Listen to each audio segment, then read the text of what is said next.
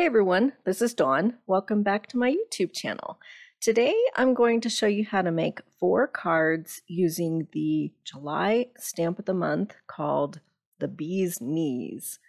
So it has this fun bee and floral image, and we'll focus on that for all 4 cards along with the various sentiments that are part of the set.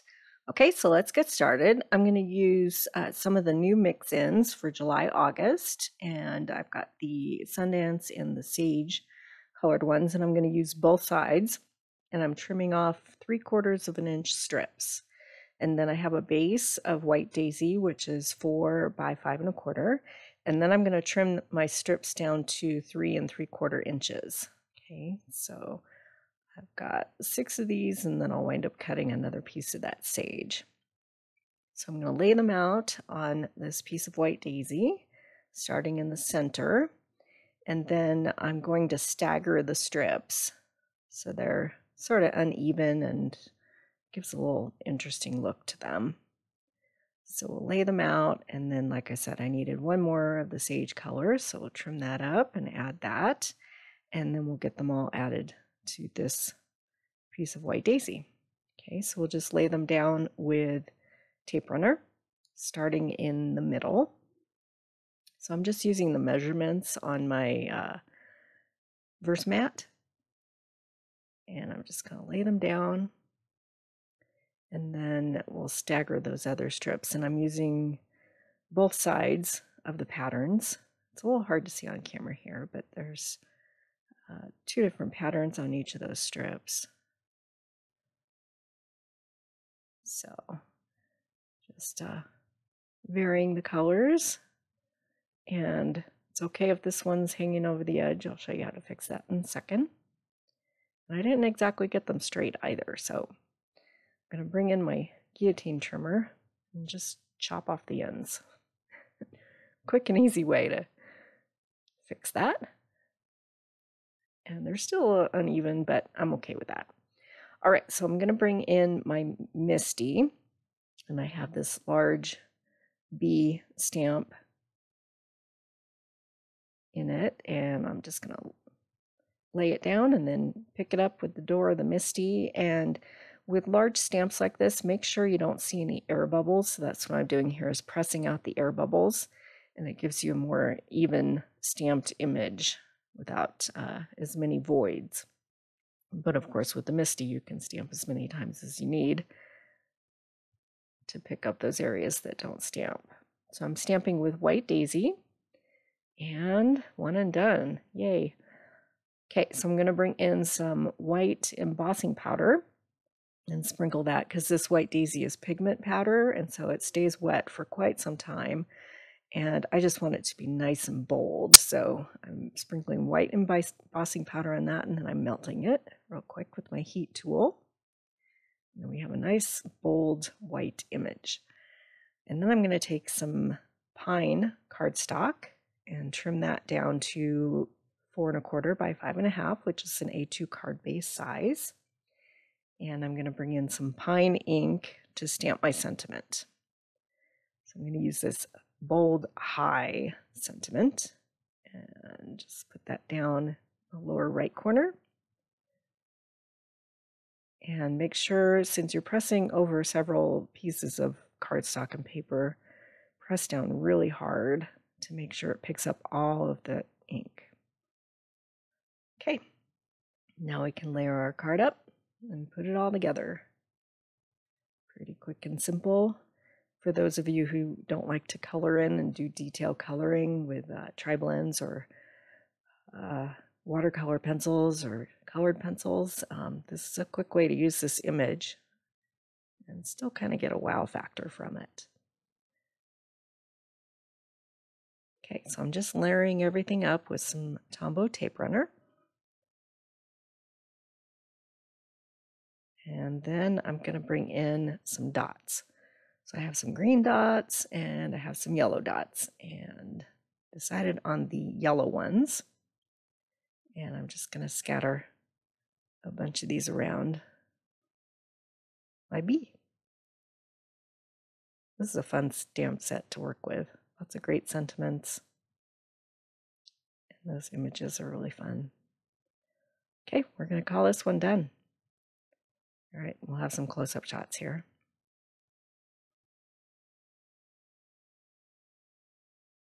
Super cute. Okay, so all 4 of my cards are going to use the same bee image. All right, next card, I'm going to use some Harbor cardstock, and I'm hitting it with some anti-static powder. And I'm going to stamp this out, same thing as the last one, stamp it out in White Daisy, and then I'll heat emboss it with white embossing powder.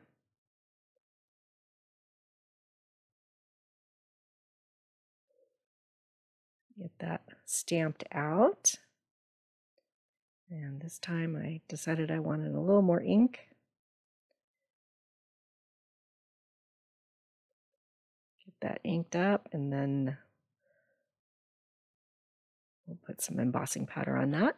First, I'm going to touch up that little antenna that didn't get ink. You can use the embossing pens to do touch-ups before you add your powder, and it fixes it. So then we'll add powder and melt it with the heat tool. And then off camera, I buffed it out with a microfiber cloth. Okay, so these are the sprigs and leaves stencils, and it's a layering stencil set. So I'm going to use both the stencils, and I'm going to start with White Daisy. So I have treated it with some pixie spray to make it tacky, and then I've also put down my Altenew sticky mat. And I've got a pouncing tool here. I got these off Amazon, and I'll put a link in the description below. And I'm pouncing some White Daisy ink in these openings on the stencil. And I'm strategically placing the ink so that it's around the bee and not over the bee. So I'm going to bring in a detail blending brush and then kind of fill in some of those areas closer to the bee that I couldn't get with the pouncing tool. And just doing some touch-ups, and then we'll do the reveal. Okay, then I'm going to flip the stencil around and use the other side of it just to add a little interest and do the same exact thing. Okay. All right, so now I'm going to bring that same exact stencil in. I've cleaned everything up, and I'm going to place it down and just stagger it ever so slightly so that it's a little offset from the original pattern. Okay, so it's just down like 1/8 of an inch, maybe even less than that. Then I'm going to bring in some Harbor ink and ink over those openings with Harbor. So make sure before you place your stencil down that you hit your card panel with your heat tool and make sure that pigment ink is completely dry. You don't want to contaminate your ink pad, and you don't want anything to smear. So make sure you do that before you place your stencil down. Make sure your ink is completely dry, and then you can go ahead and ink up. Okay, and then I went back with that detail blending brush and picked up those areas that were too close to the bee. And since it's embossed, you can always buff out any ink that winds up on the bee. And then I flipped my stencil around again and set it down offset just ever so slightly and inked it up with Harbor. Okay, so now you could call that done and move on, or you can do this and go in with the detail stencil. And I've got that placed down, and then I'm going to use some avocado. And this time I'm going to use a pouncing, not a pouncing tool, it's a sponge dauber. And I'm going to go in and carefully add a little avocado ink to each of those leaves. And then I'll do the same thing and flip the stencil around and place it down, and then ink up those openings with avocado ink. Okay. All right, so that panel's all done. Now I'm going to stamp my sentiment. Okay, so I'm going to bring in some Harbor ink and White Daisy, and I'm going to stamp just because. Okay, And then I've got some banner dies. These are from Waffle flour. And off camera, I've cut that out. Okay, so I have a banner cut with my sentiment, and then I'm bringing in some avocado cardstock, and I'm cutting this at 4 1/4 by 5 1/2 for card base, and we'll start layering things together. Okay, so this will be a landscape card. I find it's easier to add that first panel portrait so that you can line it up on the edge there. And get everything layered up, and then add my sentiment. And then, of course, I have to add some bling. So I've got these half pearls. They're from Buttons Galore and More, and they're kind of iridescent. They're actually really cool. And on Harbor, these green ones, oh my gosh, they look so cool. So I'm just going to scatter a whole bunch of those around. We'll have some close-up shots in a second. Okay, and we're going to call that one done. So it looks three-dimensional, but it's all flat, except for the pearls, of course. Okay, and here's some close-up shots. Super fun. I'll show you this technique on another video with a different stencil. And we'll get more in detail and use different colors with that one. Okay, so now I have a honeycomb stencil. This is from an old retired Close to My Heart set. I think it's from 3 years ago when we first started doing stencils. So just check your stash.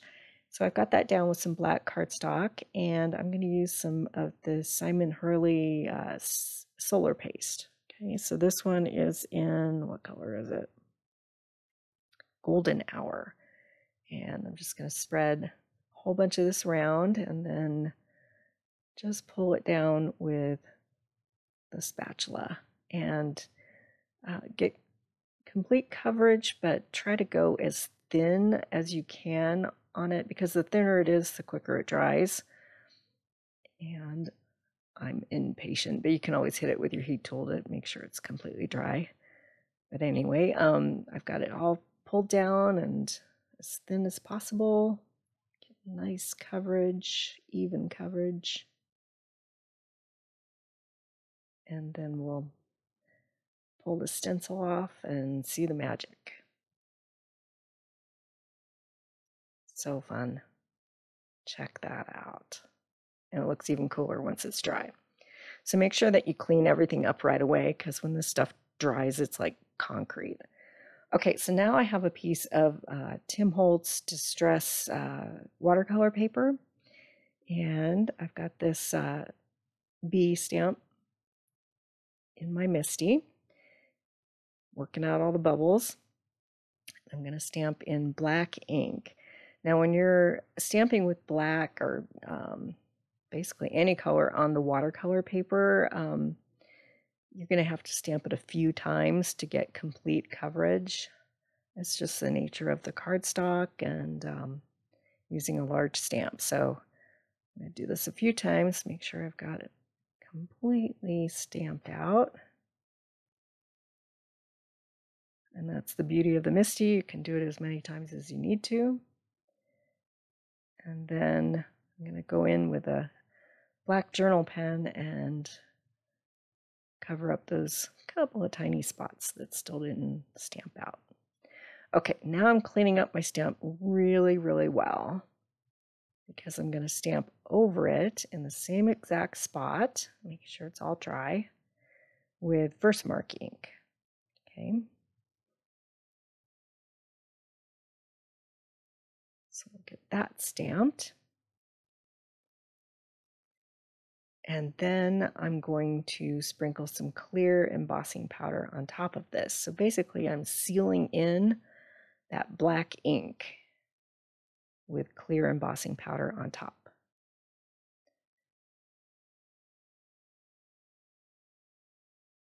And that way you can use water products and not have any of your black ink smear.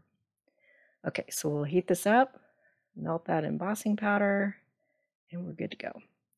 Okay, so now I'm going to bring in some of these Nuvo shimmer powders. All right, I have Solar Flare and Violet Brocade, and Little goes a long way with this stuff, and I've actually tapped out too much. Just tap it and get a little bit of powder on your project and then spritz it with water. And then just let it do its magic. Let it sit. And then off camera after it's dried, I have fussy cut this out. Okay, so now we can stamp our sentiment. And this is on white daisy cardstock with black ink. And I'm stamping out, thinking of you, sweet friend. Okay, so I'm going to create a little banner with this. I'm just trimming around the sentiment, leaving a little extra on the right side so that I can dovetail it. Bring in my micro tip scissors, super sharp scissors, and just cut in the center and then take each corner to meet that cut. Okay, so now my solar paste is all dry and we're ready to start assembling. Okay, so I have a piece of black cardstock that's cut at 4 1/4 by 5 1/2. We'll just layer things together. And this time I want to make sure that's completely dry. I don't want it to smear by turning it over, so I put my tape runner on the black cardstock, and then I'll add the solar paste panel. And that's the basic design of my card. So go ahead and add the sentiment down in the lower left corner. And we'll pop that bee with foam tape. Okay. And then of course I have to add some bling. So I'm going to bring in some of these jewels. They're flat back jewels from Buttons Galore and More. And these are the purple ones. It's kind of cool the way they look on this solar paste. And just scattered a whole bunch of those around. Okay, so now we've got some close-up shots. And look at that shimmer and shine of that shimmer powder. Quick way to get color on this image with some pearlescent shine. Okay, last card, I'm going to stamp out this bee, and I've offset it off of this piece of white daisy cardstock. So part of the wing is off the edge. Get everything cleaned up here, and I've stamped it out in black ink. And then I'm going to color this in with some tri-blend markers. We'll do that off camera. Okay, it's a pretty quick and easy image to color in. And then I'm going to stamp my sentiment. It says, "You're the bee's knees." And then I'll trim down this panel. It started out at 4 inches square, and I'm just going to trim this down to 3 3/4. Sorry, 3 1/2 inches square. And then I'll trim out a piece of black cardstock to mat that with at 3 3/4. So this one's going to be a portrait orientation card. And then I'm going to mat everything on black. So that's cut at 4 1/4 by 5 1/2. And I'm going to bring in some more of this mix-in paper. Cut that down to 4 by 5 1/4. And a piece of black shimmer trim. So this is retired, but you can always use some of the black glitter paper and just cut a 1/2 inch strip by 4 inches. And you're good to go. So we'll just layer all this up and put everything together. So the Stamp of the Month is available during the month of July. With any $50 purchase, you can get it for $5, or if you're a VIP, you can get it for free. So I'll make a list of all of the supplies that I've used. There's quite a few for all of these projects with links in the description below. So I've popped that whole panel with foam tape, and then we'll add our shimmer trim, and to finish it off, I'm going to add some of these yellow dots in the heart shape. We'll put a couple of those in the center of the shimmer trim strip. And then we'll call it good. So many fun things you can do with this stamp set. And here's some close-up shots. So I appreciate you watching my video. I know this was a long one.